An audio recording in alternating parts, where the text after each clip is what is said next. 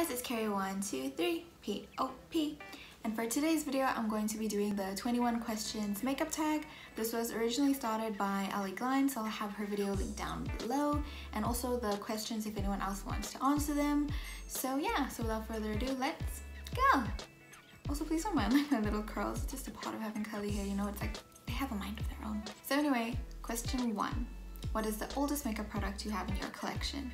So I've mentioned this before in the eyeshadow palette tag, but it is this eyeshadow palette. So this is the one from Fushini. So I've had this for a really long time, and I probably will just keep it, you know, just for keepsake. But yeah, so it's this little guy.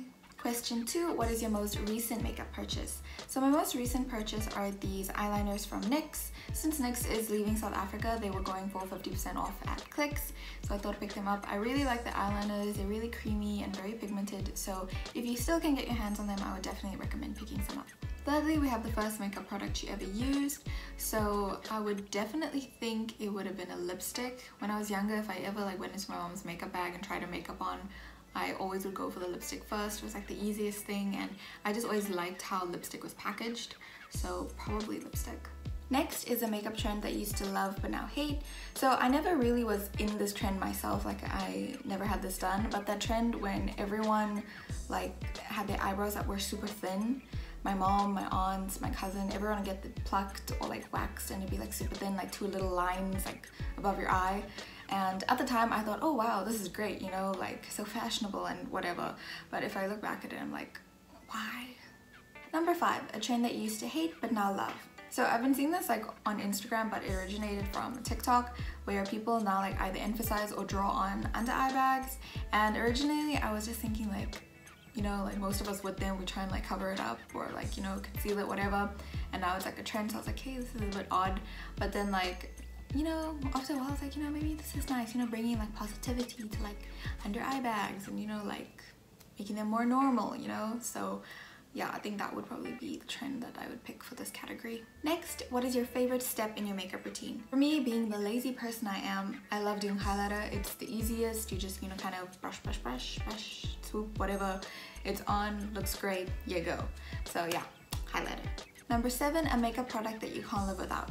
So I would definitely pick lipstick for this. I feel I just kind of have that type of face that even if I have like a full face of makeup on, like a really beautiful eye or like nice bronzer, contour, highlighter, blush, whatever done, if I do not have like a lip gloss, lipstick, whatever on, it feels like, you know, it's not complete.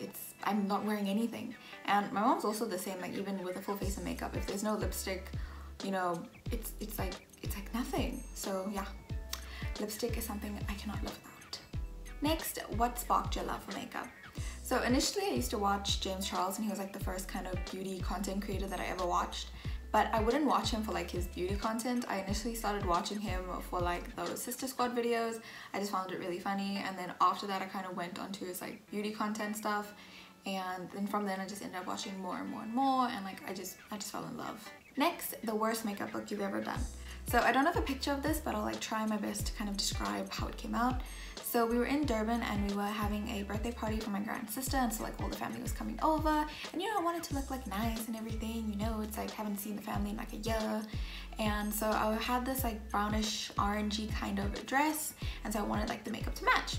But I used a bit too much of the orange eyeshadow in my look, and it was like really bright. So the eyeshadow was just like really bright and just kind of like in your face, and it was kind of a shock because like I've never worn like a lot of makeup, and most people have never seen me with makeup like this before. So my mom was just like, okay.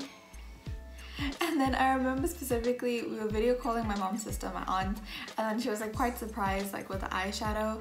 And then like after that I was like so subconscious, and I was just like kind of rubbing the eyeshadow off to try and like, you know, subdue it or like, you know, like dull it down so it's not too like in your face, because I thought, oh my god, what the hell did I do? Because to me it looked great, but like I think it was just a bit much for people. Maybe it just like, it was a surprise, like, you know, like when you start wearing makeup, it's like maybe you do like a neutral look, not like kind of like a bright orange sun, like, you know, in your face.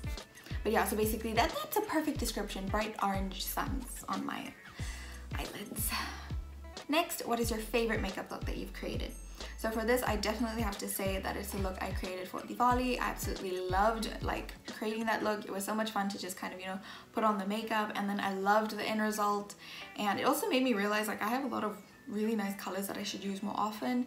And like, you know, I just felt like this Indian princess, you know, just parading around my house in the lehenga, you know, just like bow down everybody, because I am beautiful. Number 11, what is your favorite drugstore makeup product? I would definitely say it's the Yardley Oatmeal Pressed Powder, and it also has tea tree oil in it. I always get the translucent one because I find it's easier than having to kind of fit like between like, you know, the light, medium or deep. I just find it easier to go with the translucent. And yeah, I really like this. I also personally think this is like a more affordable alternative to the Charlotte Tilbury Flawless Filter Powder. I do have that powder, and that powder is amazing, but I do feel you can get a very similar look with this one. Next, what is your favorite splurge makeup product? And it's hands down the Pat McGrath, the Mothership palette. This is probably my favorite palette like of all time in my collection. I absolutely love Pat's makeup, and like this palette, it's just beautiful. Reflection. It's just really beautiful, and I really love it, and I feel it's really versatile. Like you can do every day, you can do your glam, you know, you can do like various things with this palette. Really love the formulas, and I really love how they perform. It definitely is a splurge, but like if you want to treat yourself and you are a lover of makeup, I would definitely recommend this. And yeah, I just love Pat, you know. I don't know if anyone from their PR team or anyone in general who can make it happen, but I wouldn't mind if you guys want to send me some PR, you know, like my mailbox is open. Next, what is your most repurchased makeup item? And they're back again, the Yardley Pressed Powder. I really love this powder. I do not know how many of these I've purchased like throughout the years, because even when I didn't wear makeup, sometimes I would just like kind of throw it on my face, like no foundation, nothing, and I don't know, it just kind of makes you look better. So I would always have it. Number 14, what is your earliest makeup memory? My earliest makeup memory is probably from like when you're in school and you do like those concerts, and like when you get to school, your teachers would either put on the makeup for you or like you could do it at home. And I always remember like my mom putting on the lipstick and the eyeshadow for me, and I would feel like so like, you know, like cool, like oh my god, like we're in the play, you know, I'm gonna perform in front of everyone. And like you're like, it's not like you have like a solo or anything, but it's like, you know, there's that feeling of like when they're putting on your makeup, you're like, oh my god, I am a star. But yeah, that's my earliest makeup memory. Next, your favorite place to shop for makeup?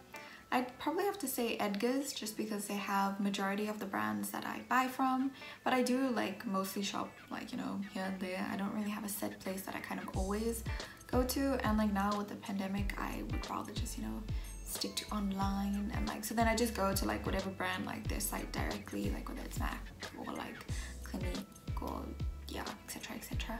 Next, what is the most underrated makeup product that you own? This little tub of concealer deserves more love. Like this is my favorite concealer ever. It's really great. I mean, I'm only wearing this concealer, like I'm not even wearing foundation. I love this concealer so much, and I feel it needs more love. Actually, I feel like the brand in general, like the whole like Dermacolor and like Kryolan, they deserve more love because their lip stains are also really, really nice. They do dry down matte, but it's like not like drying, and it gives like such a nice look. So yeah, so this little guy, please love them more. Love him and his family more. Number 17, what is the most overrated makeup product that you own? So I don't own it anymore, and I'm sure there are going to be a lot of people who would disagree, but I personally think that the Estee Lauder, the Double Wear Foundation is really overrated. It just wasn't for me. I didn't really like how it felt on my face, and being honest, sometimes like when I would put it on, it just felt like I was putting paint on my face, like just the way it smelled and kind of felt. So yeah, so I'm not a fan. Next, what is a makeup product that is discontinued and you wish that it would come back? I really loved the Revlon like it was like a twist color correcting pen. I do have dark circles, so I really appreciate a really nice color corrector, and this one was just so easy, like the application and just like the way it blended out and the way it worked like with my other products.